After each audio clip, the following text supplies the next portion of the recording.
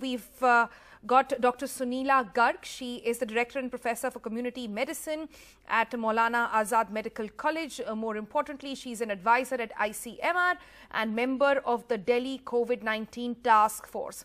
Ma'am, I believe it's been a busy day for you. It's been a day when all the dry runs had to be conducted and you have been keeping very busy. But I have to begin by asking you about some of the concerns at this time when it comes to the ICMR-backed Bharat Biotech vaccine as well. Just for the benefit of our viewers first, the interim findings of phase 1 trials, for example, for Covaxin, said that it induced an immunity response and registered no serious side effects. Phase 2 data also talked about how it has tolerable safety outcomes, suggesting that antibodies will persist, but that might happen maximum to 6 to 12 months. But the fact that phase 3 has not been conducted, the question is the vaccine at this moment by Bharat Biotech both safe but also effective?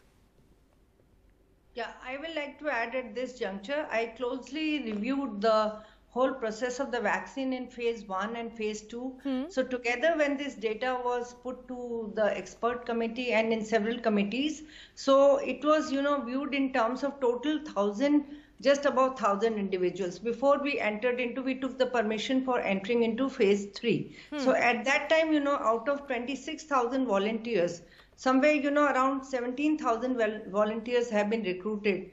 And it is estimated that, the efficacy of this vaccine somewhere, after giving 2 doses at the interval of 28 days is going to be, around 60%. But what makes us more about 60%? Did I hear you correct there? Which is That's the internal assessment at the moment, but the efficacy has not been established. Yeah, basically, you see, what we have to see is that if the vaccine is having this much, and we are giving, 60%, we are looking at that. So we are looking for a vaccine also which will give us this much efficacy. And also we need to look at that it has to be fairly safe vaccine. And what gives us a strong backing is that this is ICMR is along with National Institute of Virology. And we have got the experts and the researchers which are, closely monitoring all the phases of this vaccine. That means that's why we went from phase 1 to phase 2 very, very quickly.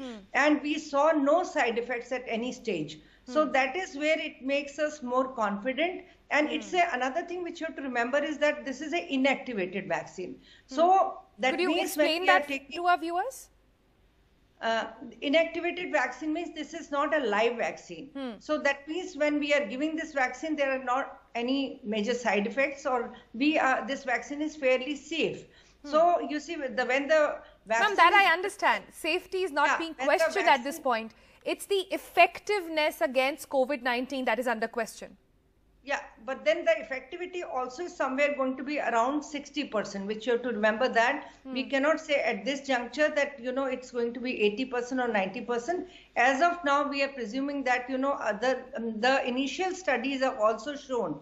And in phase 2 trial also, they tried to look at the effectivity part also along with safety in this particular case.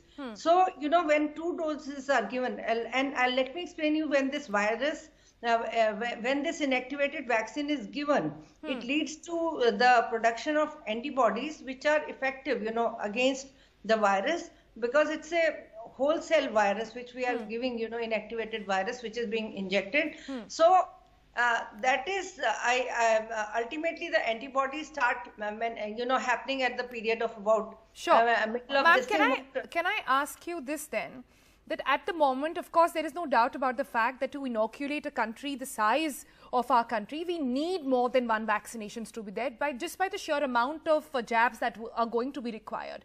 At the moment, what is the preparation like for Bharat Biotech? How many vaccination dosages are available at the moment?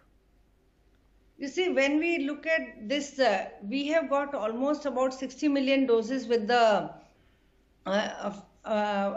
initial vaccine, which is of Covishield, and somewhere around this, because the manufacturing of Bharat Biotech is proven without doubt, because you see, we are also having this manufacturing from Bharat Biotech with regard to different other vaccines. So manufacturing, as per as the number of doses are concerned, I will not be able to comment upon as to how many doses have been manufactured right now and they are there with them. But I'm sure of the capability that, because we are in the manufacturing phase because of the trials also. Trials are already going on amongst, 17,000 individuals we have already covered. So vaccine doses are available. But so I feel that, more than one jab is one thing which is the need of the hour. Second is that this is our own indigenous manufacturing. It is more, easy within the reach of people. And then it's a fairly safe vaccine because it's an inactivated vaccine. All right. So all eyes on 11 o'clock tomorrow. Let's see what the drug controller has to say about these questions and whether or not both Bharat Biotech and the Oxford vaccine by AstraZeneca and the Serum Institute get that approval. Thanks for joining us for the moment, ma'am.